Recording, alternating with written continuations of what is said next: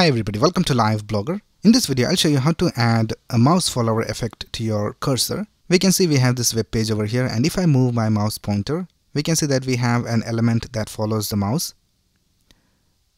You can find these types of animations in modern websites, and we also have other animations over here. So if I hover over this heading, we can see that we have welcome displayed over here. And it's also kind of sticky, so if I move this cursor, we can see that it stays there for quite some time. And then if I move this pointer even more, it comes back. And we also have this text over here at the bottom, and if I hover over this, we have an image displayed over here. So in this video, I'll show you how to add this effect to your websites. So let's get started.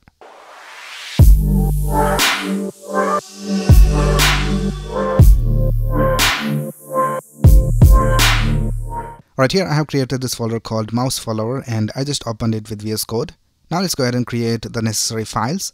So let's click on new file, and let's create an HTML file. I just name it index.html, and we also need to have a CSS file. So let's create a new file, and let's name it style.css. Alright, first of all, let's design this web page, and then we'll focus on the mouse follower. So let's create the HTML code. Now in VS Code, you have the shortcut where you can just press exclamation and press tab, and you'll have this basic HTML5 code. And let's link our CSS file over here. So I'll just tap link and press tab, and in the href I'll just tap style.css. And let's start with the markup of our design. The first thing we will do is let's create a division with the class of container. And in that, let's create a heading. So let's create an h1. So let's tap h1. And here let's tap hi, welcome. And let's open this in our browser and let's see how it looks. So I have this extension called Live Server installed in VS Code. So once you install that, you can just right click over here in the HTML and click on Open with Live Server. And here we can see we have the heading displayed. And now we need to create this text. So I'll just copy this text from here. And let's go back and let's create a paragraph tag. And in here, I'll just paste the content. And now let's create this text over here which says hover me to show image. So for that, let's create a division, and let's give it a class of show image. And in that, I'll just tap hover me to show image. Right now, if you go back to our design, here we can see this is how it looks. Let's add some basic styling. So let's go to a style.css file, and first of all, let's select the body, and let's give it a margin of 0. And we'll also set the height to 100 viewport height. And now let's style the container division. So let's tap dot container, and let's set the width of the container to 700 pixels. And let's set the margin inline to auto so that it is in the center. Right now, let's style this heading. So let's tap h1, and let's set the font size to 100 pixels. And let's set the font weight to 900. And let's also remove the margin. So let's type margin 0. And for the container, I'll just add some top padding. So here I'll just tap padding top, and let's set it to 50 pixels. Right now for the paragraph, let's add some line height. So let's tap P for the paragraph, and let's set the line height to 2. And now let's style this text over here. So that text has a division with the class of show image.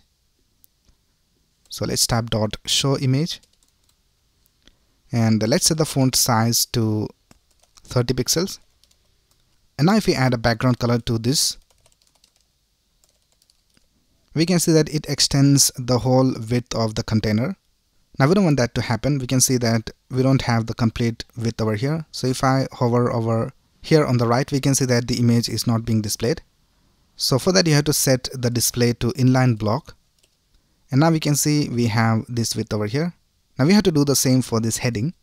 So if I go over here to the h1, and if I just type background red, we can see that it has this full width. So we have to set the display to inline block. Right now, let's remove the background colors. And that's basically it with the styling of our web page. Now let's add the mouse follower effect. Now for that, we're going to use a library called mouse follower. So you can just Google for mouse follower library and you'll find this website. I will also leave the link of this website in the description. So let's open the website.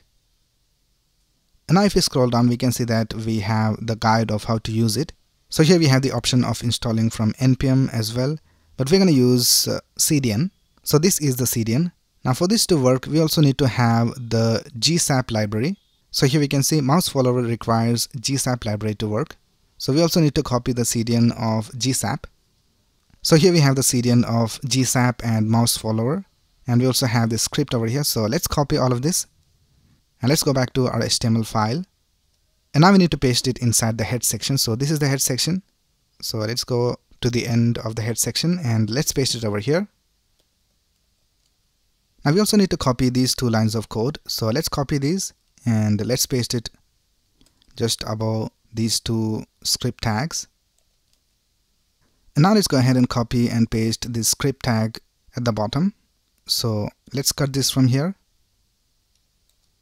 and let's paste it over here just before the body ends. And if you go back to the mouse follower library, here we can see we also have this code to add options. So let's copy this code from here and let's paste it over here instead of this line of code. And now here we can see it says we need to add the container. So right now it is set to this class mf container. Now we don't have this class over here. We have this division with the class of container. So let's change this to just container. And now let's go back to our website. And now we can see when we move the mouse around, we have this element following our mouse pointer. And if you go outside this container division, it disappears. Now if you want to add this mouse follower element to all your website, then you can go back to your HTML. And here instead of container, you have to change this to document.body. And now we can see we have the mouse follower everywhere in our website. Now let me show you how to add the text that is displayed over here when you hover over this. So here we can see we have this welcome text displayed over here. So for that you have to go back to your HTML. And here for the element you have to add a data attribute. So you have to type data hyphen cursor hyphen text equals, and here you can add the text. So I'll just type welcome. Now if you go back to our website, here we can see when you hover over this heading, we have the welcome text displayed over here. Now we also have this effect where it feels like the text is sticking to the heading. So for that you have to go back to your HTML and you have to add another attribute over here, which is data cursor stick. And now if you go back and if you hover over this heading, we can see that we have the text sticking to the heading. But we have this effect where it feels like it is stretching. Now for that you have to play around with different settings that we have in this library. So if you go back to the library and if you scroll down, here we can see all the settings or all the options that we have in this library. So let's just copy this from here and let's go back to our HTML and let's paste it over here inside the script tag. Now here we can see all the options that we can change. Now here it has already set the document body as the container. Now if you scroll down, we can see that we have the option of skewing. Now here we can see that the skewing text is set to 2. Let's change it to 0. And now if you go back to our website, now here we can see that the text is not stretching. So it works alright. Now let's add the image to this text. So let's go back to our HTML and here we have the text. We have this division with the class of show image. Now here we need to add an attribute. So let's type data hyphen cursor hyphen img equals, and here we need to add the link of the image. So if you have an image in your project, you can just add the link over here. I'll just add a link of an image from Pixabay. So here I'm in pixabay.com, which is an awesome place to find free images for your websites. And let's find an image from here.